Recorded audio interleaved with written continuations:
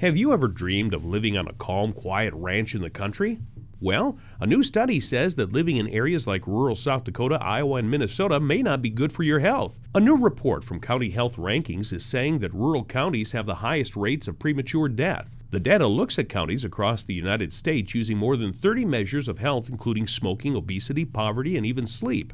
The report says rural counties have consistently had the highest premature death rates, and following a few years of improvement, overall rates of premature death are increasing. Nearly 1 in 5 rural counties has experienced worsening premature death rates over the past decade. Large urban counties have seen the greatest declines in premature death rates since the late 1990s. Unlike other types of counties, nearly all large urban counties have consistently shown improved premature death rates. There is no single factor that explains these significant differences in health between rural and other types of counties. My guess is they may want to consider the wild badgers.